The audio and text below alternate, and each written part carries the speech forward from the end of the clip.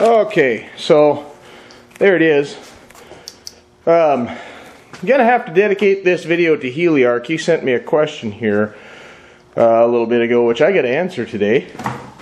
And he was talking about how he had picked up a sled, really good running sled, ran like a raped ape, but really hard to start, and had been sitting for a long time. Now that sets off some red flags for me.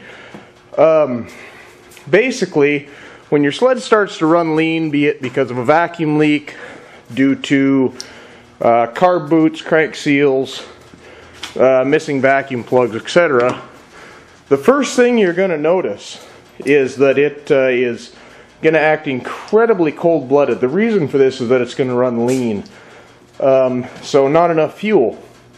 Now, in a vehicle, most factory vehicles, it's not going to be such a huge deal, but in a two-stroke, it becomes actually a really pretty big deal. You don't want to run something like this, because eventually what you'll end up with, if you run too lean for too long, is complete and utter meltdown. Your pistons will melt, you'll garf your jugs, etc., etc. When I realized what was going on with this one,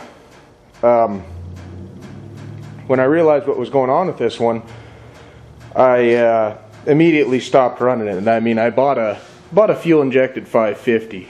So, anyways, I'll show you guys what I do to diagnose.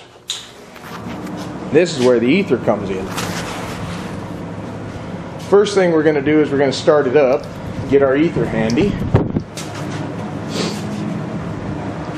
Then we're going to start it up. Oops.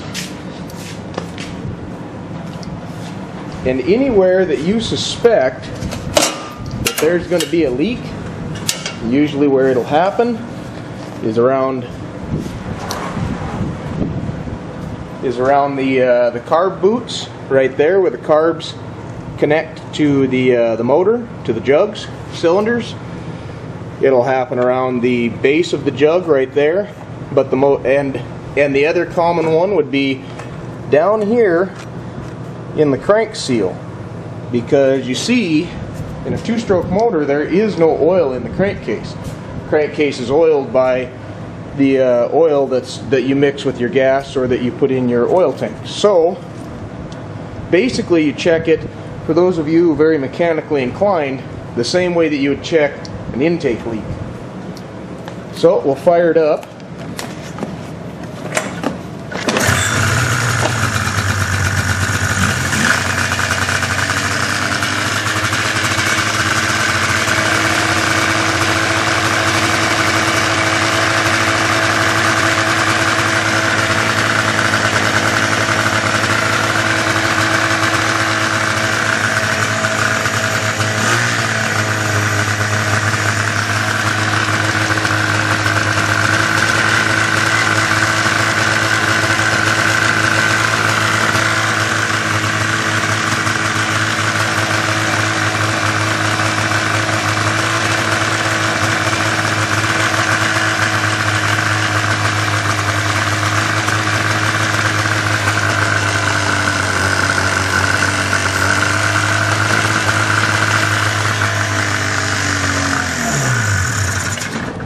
I'm hoping you guys heard that, but basically what we are listening for is, as we sprayed the ether down in around the seals and the carb boots, etc., we were looking for a change of pitch in the motor. You also heard that the thing was idling up really high, which should also be, and I've actually got it idled way down as per the jets there, or the slides there, but you'll notice it idled really high still, right around 3 grand. And that'll be another symptom that you'll notice with bad carb boots or crank seals or a vacuum leak. And like I said, what you're looking for is you'll spray the starting fluid in those places, in those rubber pieces that have a tendency to rot and fall apart over time. Seals, carb boots, anywhere around the carb where it may not be sealed, the bottom of the jug, anywhere like that. And what you're looking for is that change in pitch or RPM of the motor. Now I don't know if the camera is going to capture the sound properly, but there's also a very tingy sound, kind of a dry tingy, like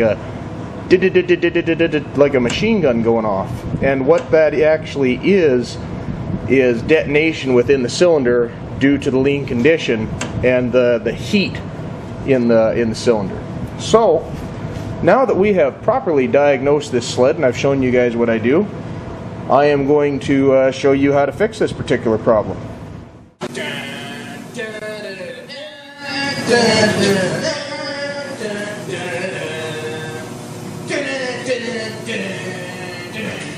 Breaking the law, breaking the law.